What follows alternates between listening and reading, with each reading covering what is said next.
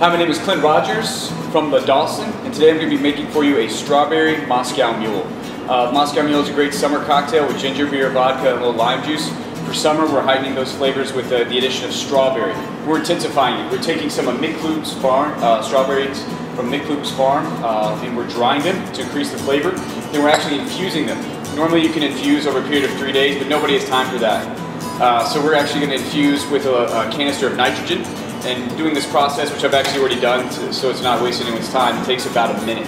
So to start off with the cocktail, which we're going to build right in the glass, classically the Moscow Mule can be made in a copper mug. We're going really easy with the cocktail shaker. Half ounce of lime juice, fresh squeezed. Homemade ginger beer made from fresh squeezed ginger juice and raw sugar. We're going to add that right in, about 3 ounces there. And then 1.5 ounces of the strawberry infused Death Store vodka. This cocktail, we're not really shaking it because we're going to need a lot of dilution from using pebble ice.